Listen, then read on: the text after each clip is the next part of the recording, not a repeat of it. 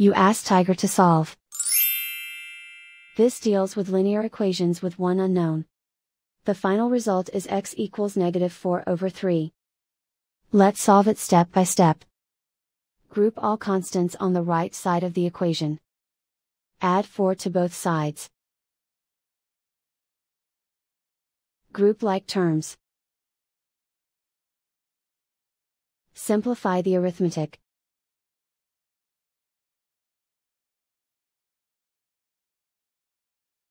Isolate the x. Divide both sides by -6. Cancel out the negatives. Simplify the fraction. Move the negative sign from the denominator to the numerator.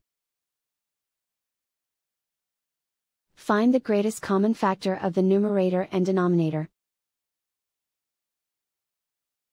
Factor out and cancel the greatest common factor.